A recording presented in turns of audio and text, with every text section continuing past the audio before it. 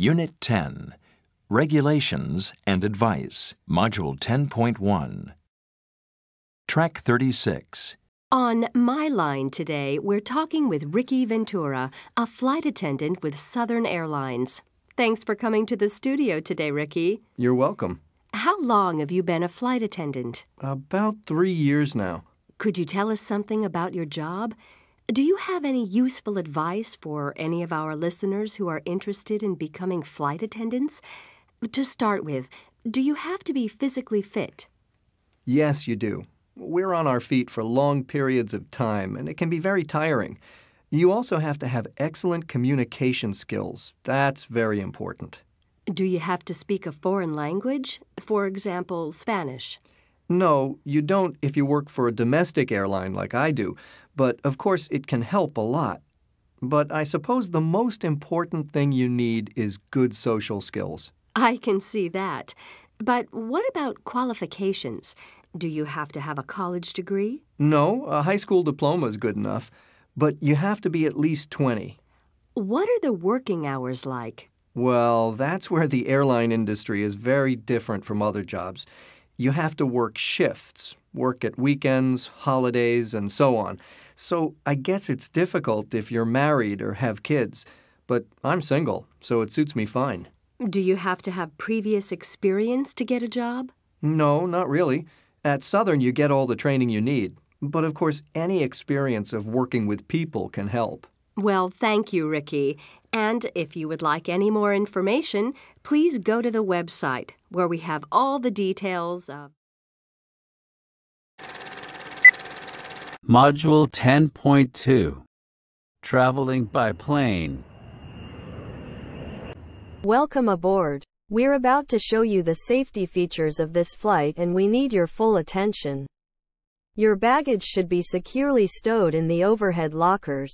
If you're in the first-class suite, please use the stowage area provided. In economy class, you may use the space under the seat in front of you. During takeoff and landing, laptops have to be switched off and stowed correctly. All mobile phones and tablets have to be set to flight mode. After takeoff, we'll let you know when you can turn on Wi-Fi and mobile roaming. In case your phone falls under the seat, you need to ask your cabin crew to help you find it. It's not necessary to move your seat as this may damage the phone and its battery. By now, your TV screen, tray table and footrest need to be folded away. You have to make sure your window blinds are up and your seats are in the upright position. Whenever the seatbelt sign is on, you must sit with your seatbelt fastened. You have to wear it low and tight across your lap and adjust it by pulling the strap. You need to lift the metal flap to unfasten. We recommend wearing your seatbelt at all times throughout the flight and securing it over your blanket when sleeping, so if needed, we won't have to disturb you. It is not allowed to smoke on board, including using or charging electronic smoking devices. All toilets have smoke detectors. In the unlikely event of an emergency landing, you have to brace yourselves against the seat in front of you. Or if it is not possible, you can brace by leaning as far forward as you can, with your arms tucked under your legs. If necessary, oxygen masks will appear from above you. Pulling the mask towards you starts the flow of oxygen. You have to place the mask over your face and breathe normally. You need to put your mask on first and then help others. You have to take a moment to locate the emergency exit nearest to your seat, which may be behind you. Lights at floor level will direct you to the nearest exit. You have to remove high-heeled shoes and leave all baggage behind when evacuating. Even if you are a frequent flyer, it's a good idea to read the safety card in your seat pocket. It will remind you of the safety aspects of this aircraft and also shows the location of the life jacket under or to the side of your seat.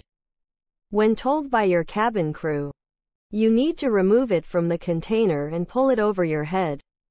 You have to bring the tape around your waist and fasten in front, pulling firmly to secure. You need not inflate your life jacket unless you're leaving the aircraft. Otherwise, you have to pull the two red toggles sharply downwards. You can also inflate the life jacket by blowing into the mouthpiece and use the whistle to attract attention. Your cabin crew will now pass through the cabin to carry out the final safety check. Thank you, and enjoy your flight.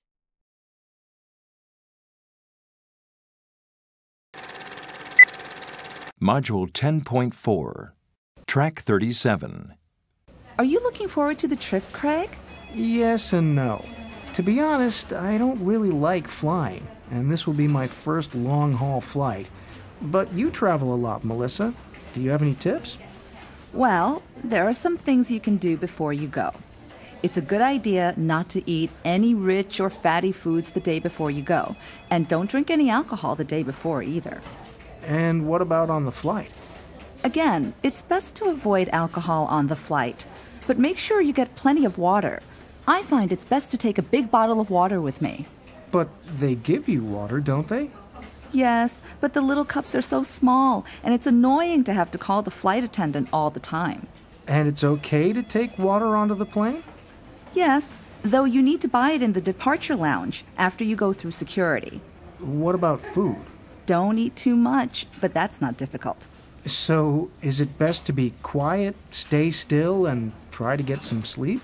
No, not at all. You should get up and move about during the flight. Walk around a little and do some stretching exercises. Right. And what about jet lag? Any advice on that? Well, it will be a problem, mainly because the time difference will be something like 12 hours. But you should try to adjust to the new time zone as quickly as possible. But I'm only there for a couple of days. By the time I get used to the new time, I will have to come back and change it all again. Don't try and keep to your own time zone. Okay. I guess I'll be pretty tired when I arrive. Probably. So it's not a good idea to get straight down to business. Give yourself time to get to the hotel, take a shower, relax a little first if you can. That's a good idea. And what about... Module 10.6. Culture File. Cultural Misunderstandings. Brazil. Sophie Harper is a British businesswoman. She is having lunch with Felipe Marquez, manager of a company in Brazil, to make a deal. While they are eating, she takes some documents out of her briefcase and gives them to Mr. Marquez. She then starts explaining the contents in detail. Mr. Marquez doesn't seem very interested. Saudi Arabia. Mark West works for a Canadian business magazine. He is in Saudi Arabia to do some research, and is invited to the home of a Saudi businessman for dinner. The house is beautifully furnished, and before dinner, Mark walks around the living room admiring the furniture, carpets, and ornaments. Indonesia. Ruth Klein works for an Australian travel company and wants to make an agreement with an Indonesian hotel chain. She has a meeting with a senior manager of the Gulf Hotel.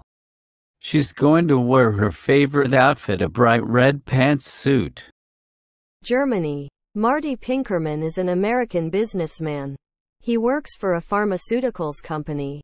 He is in Frankfurt and meets Hans Schmidt, a senior manager of Dr. Pharmaceuticals, for the first time. After the introductions, Marty begins calling the manager Hans.